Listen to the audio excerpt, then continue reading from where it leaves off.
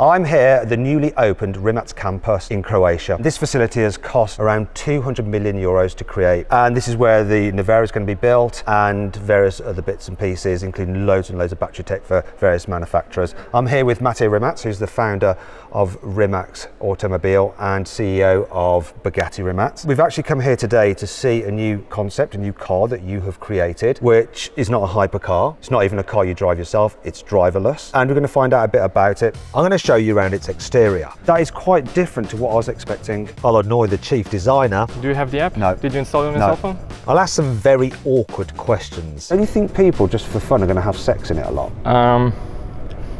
Right, so you're going to come to the UK, what year? 27, maybe 28. But before we see the car, I need to ask Matty a very difficult question. Like, why do you think that you can create a viable robo-taxi and beat competitors such as Amazon, Tesla, Nvidia to make it viable and a proper usable car for the masses? Well, my previous job was high school. I started with an E30 that was 4 years older than me, converting it into an electric car. And today, the Nevera is the fastest electric road car in the world. We are making technology and batteries for many car companies. They all come to us. I had absolutely no right to do any of that. In Croatia, where there was no car industry, I was a 20-year-old guy when I started, had no idea about this whole thing. And if you look at really all the big stuff that happened, it wasn't the usual suspects. Elon announced the robo-taxi in 2019. Tesla hasn't unveiled theirs yet, so it seems that you're ahead. Do you think you might be able to deliver it to market before then? So what was really important for us was we want to come very far before we show anything. So we had our first prototypes right here, like already from 2020. And then every year we continue to develop it, and we wanted to keep everything under wraps exactly because of that, because of high expectations, and people announced and lots of stuff and nothing really happened. So we came quite far. So the car you will see there is pretty much how the car on the road will look like. We want to launch it to have customer services in 2 years from now. The question is, what is a safer bet, Elon time or Mate time?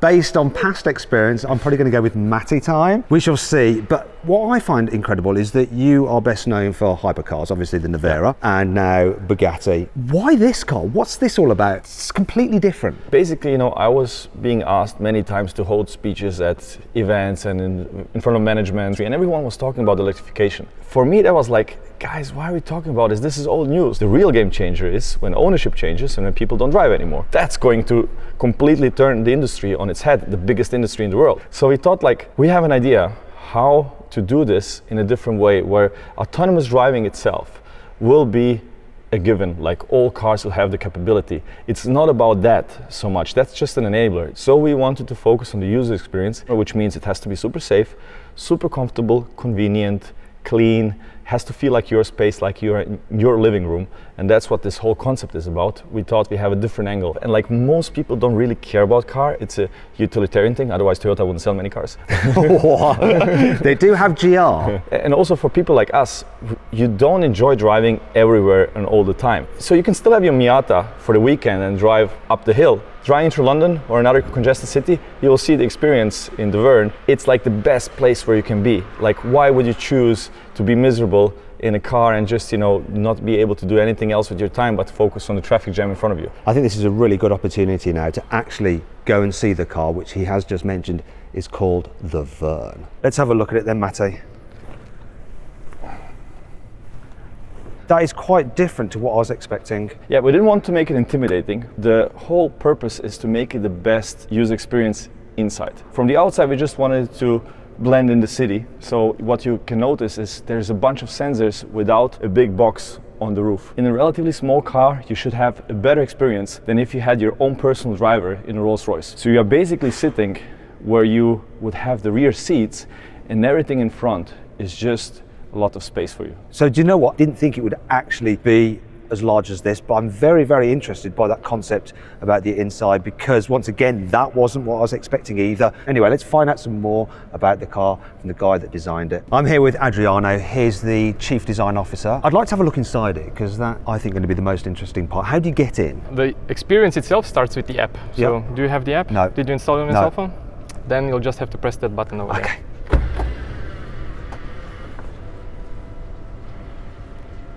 Opens like a charm. And it opens really wide, so shall we climb aboard? Now I came here to this campus today in a Mercedes E-Class. I've got to say there is definitely more room and more comfort already sitting in this than in the back of that E-Class. This is more room than a S-Class, than a Maybach, than a Rolls-Royce. This is the best of the best. Our goal was we have like a room on wheels. This is your living room experience. Yeah. You want lots of leg room and you want a giant screen in front of you. You don't need to drive, so you can enjoy just your ride. I think the only thing maybe is the screen potentially blocks me with forward visibility. One of the things I do when I'm in a taxi, I will take out the passenger headrest. I really annoy the taxi drivers, just so I can see forward, because I like to see my surroundings. You can consume whatever you want on there. You can watch a nice movie, you can listen to music, or you can just observe whatever happens during your ride. I like to go a little bit flatter. If you want to go flat, we need to start the ride. Safety first, we close the doors, we buckle in, and then we go. Okay, let's do that. The first thing you notice is in the center of the screen, there is the ride information. You can see whatever happens around the car in your environment. So a bit like on a Tesla where you can see it like picking up other cars, cones, people, motorcyclists, all that kind of thing. Exactly. It's like that, but it looks higher def and a bit more detailed. Because it is. And then here all your things from your cell phone, so you don't need to get it out all the time, just to see what the time is, and also where you're currently at and how much your estimated time to arrival is. And also here, you can just then press your favorite apps and you go and enjoy whatever experience you choose. I'm more of a PlayStation kind of person than Xbox. I'm sorry if you are. You will have to wait a little bit longer for us to enable it as well. I want to relax a little bit more. I've got all this space on my feet. I want to use it. You want to move your seat? Yeah, do it. Let's just... Ooh, hello. So the seat will have 5 predefined positions. Of course, you can adjust it however you want. You will now go into the maximum position. So this is the maximum recline position. We call it zero gravity. This is the maximum position you can also take when the car needs to brake quickly so that the seat belt is holding you. Right, because if I went flat like in business class on an airplane, which I might think I want to do, my seat belt won't operate. So in an accident, I'm going to end up shooting forwards. You will just slip submarine. under. So I was wondering what this ridge was for down here, but it's clearly where your feet go once you recline. This is, yes, of course, where your feet go, but this is for carry-on luggage. This is a completely newly found space because there is no dashboard. So all this space can be now used. So can I open the door again, or will you have to put the seat back up to the normal position? We have to put the seat back up to normal position. We have to arrive, of course, as well. And then we can open the doors and get out. So I was wondering with this, can you dim the glass if I want to have a sleep on my way to work? You can definitely do that. So you see, like, we have this beautiful halo window above our heads, but at the same time, when it's a sunny day, it will hit your head. So yes, you press the button and it goes dark. But can we do it on this car? This is first show car. This is plexi. This is not real glass, so the real thing will have it. I understand the luggage area there. What is this beam for? Is that structural? It almost reminds me of the altar when I used to go to church. I feel like I want to kneel there and get a blessing. This is, yes, structural, but also it helps you get out of the seat or move across. You know, the brave ones can put the legs up there and enjoy themselves. We worked quite a lot on this cup holder experience, and this just slides in smoothly. You know, this is memory foam. Yeah, it's got memory foam. That's a new concept. That's a completely new seems concept. like a very good idea that it is more accommodating for lots of different sizes of cup. With certain ones, when they're rubber, you get that kind of like grips, and then it lets it go and you spill coffee all over you. What you can see in here is that there is no hidden compartments. When you get in the car and when you get out of the car, that you don't forget stuff. That's a brilliant idea, because there's no door bins, because that's the kind of place where you'd leave stuff. And this doesn't lift up, so it's fixed. So it's all fixed. You have your stuff on you, because I'm someone who travels on planes a lot. And the amount of times I've left things in the pocket on a plane, including a hard drive with some very important secret footage. Don't know where that is. So you're always thinking about the fact that this car is going to be used by multiple different users. You'll be able to configure all the Vern's interior lighting through the app before the car arrives. You can also set the temperature to be exactly what you want, and you can also choose from different smells that can be piped into the car's cabin. Shall we get and have a look at the outside again to see how this thing actually operates? Yes, please. But before we get into all the self-driving tech, I want to know about this car's performance, because there's no point building an autonomous car if it can only manage a few miles on a full charge. Okay, so what battery's in it? It's a 60 kilowatt-hour battery inside there, enough range for the whole day to be operated within a city. Obviously, you wouldn't go a long distance up the motorway. So this is currently just for the urban areas. This is not intercity. Later, we will maybe offer that as well. And what kind of performance does it have? It's front-wheel drive and it has approximately 200 horsepower. But it's not about the performance of this car, it's more about the reliability and the serviceability. And what is the weight of it? 2.1 tons. Obviously this is going to compete with like Uber. Have you got a special Uber driver setting where it's constantly on and off the throttle to make you feel a bit sick? No, we skipped that one. Ah, okay, so I'm just being stupid. Let's actually talk about something serious, such as how it works. So obviously this is one of the sensors here. That's a short range LiDAR and we have 6 of those around the side. one on each side, 2 on the front. Two on the front. Oh, and before we go there, I yeah, noticed we've got cameras there. with nozzles. So there is a special cleaning solution here that we have. We spritz water and we have air. That's also used again for figuring out the obstacles around the car, is that correct? Yes, of course. That's why it needs to stay clean as well. So in terms of the actual design, what kind of look were you trying to create? It looks like a car, it looks like a hatchback, but obviously like this part of it looks different, and like with the two-tone. It needs to blend into the city. It also needs to stand out in a certain way and be timeless. You will not buy this car will be in your city for a very long time. We imagine this always to be like a spaceship landed on a 70s sports car. Don't you think people, just for fun, are going to have sex in it a lot? Night out, bundle into here, no driver to keep the eye on them. I think I should try it as well then. It sounds like a jokey question, but it is something that you're going to have to think about. The humans are humans. Yes. They may do things that you might not want them to in a vehicle like this when it hasn't actually got someone looking over them. There is cameras in the car that take a picture before the ride and after the ride. So if you make a mess, we will know. And you can only enter the car with your profile. And you can only download the app and make a profile if you put your details in there and your credit card. Yeah, okay. People are so having sex in it. Okay, so even if you could enjoy a bit of dogging, most people won't. Well, hopefully not anyway. But will other people be able to take actual pet dogs for a ride in this new car? So let's have a look at the amount of space you've got in there. It's quite a decent sized boot, that is. So this is over 600 liters of boot space, and you can put in there at least 2 big cases. And pets, some people might want to take their dog with them. Do you put the dog in here or what? Depends on the size. Smaller dogs you can put in the front, bigger items you can put in here. What about then, I've got a 3-year-old, I need to get a baby seat in it. The seats are ready-made for Isofix. You go in the app, you click that you want a pre-installed baby seat, and it comes with a baby seat. Why don't you create an extra seat or 2 so that family can use it? It's for 2 people because 9 out of 10 rides is maximum 2 people. And if you're a bigger family or more people, you just order 2. This is exactly what people do with Ubers and minicabs. You don't walk home from the pub with your mates just because you don't all fit in one car. You just order another one. And this new car should be a lot more comfortable than your average taxi too. I'll let Adriano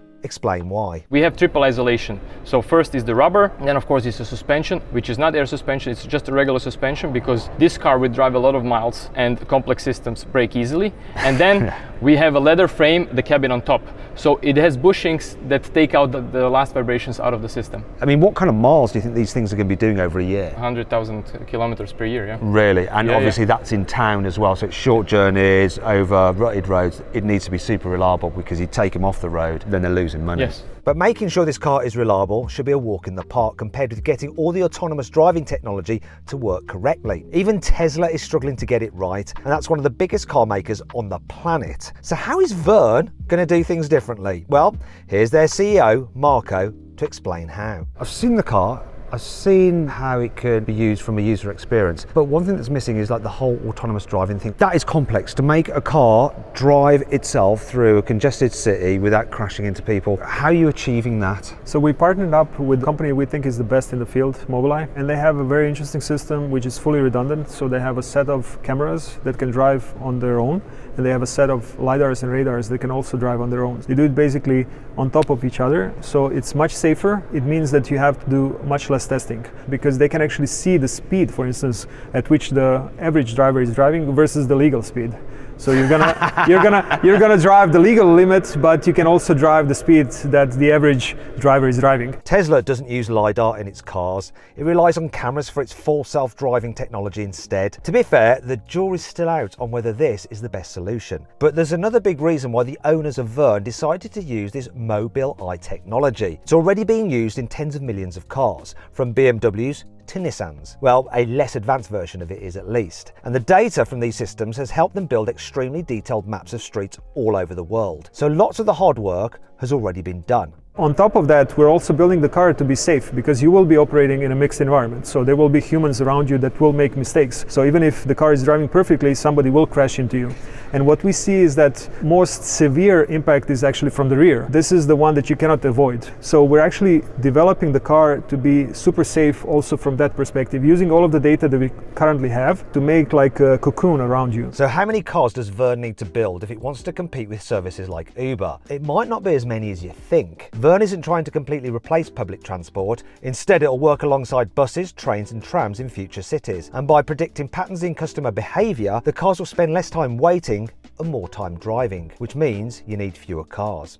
They can also predict where they'll be needed, so they can be ready to pick you up outside a nightclub at closing time. And they can spread themselves evenly around a city, so there'll always be a car close by. Just like with Uber, you'll order a car using an app on your phone. You put in the address you want to drive to, and it will show you the quickest route and the closest Verne to your location. You can change your collection point and leave feedback after your ride. Once Verne is up and running in Zagreb, Marko reckons you'll only need to wait between 5 to 7 minutes for a lift, which is about the same time as you have to wait for an Uber. Let's take Zagreb as an example, because we have loads of data on simulations. You can have 500 cars in Zagreb, which is a 1 million city. Yep. And you can take 30% of all of the taxi market with 500 cars only, because you can do it much more efficiently. So these cars are running basically 23.5 hours in a day, so there's half an hour that it's being cleaned and charged and maintained, but the rest of the time it's running. We're actually trying to make the cost per kilometer as low as possible, so we can have a super competitive service with the best user experience. So essentially, you say you're going to get close to a normal taxi on price. That's the objective. We should actually go lower than the normal taxi. With better luxury and absolutely, that's the not goal. having That's the goal.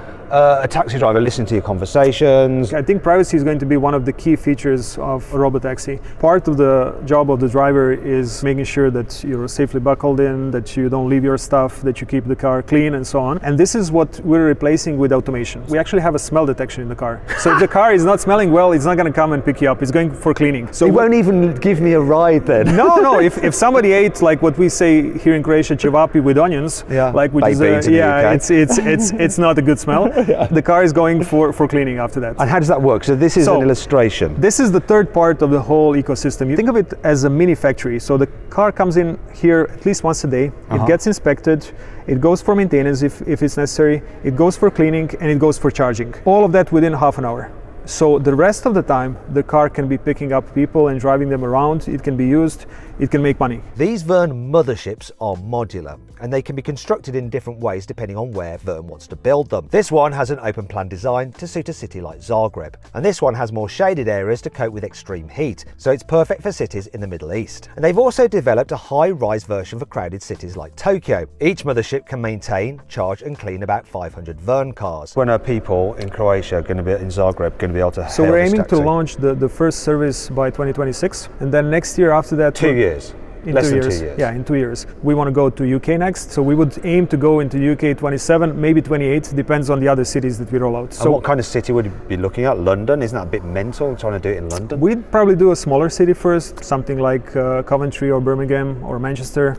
These are the cities that we're currently talking to. We have 11 cities that have signed on from the UK, from Germany, and also from the Middle East. So these cities actually said, like, we want your service here, we want to work with you, and we're working with them as partners. Well, it's a very ambitious project, and I'm going to put the question to you that I put to Matty. How do you think you're going to be able to compete against the likes of Tesla with their robotaxi, which we think is going to be based on their smaller car, their Model 2? One thing is like really the focus on customer experience across all of the touch points. This is something that we're really nailing down.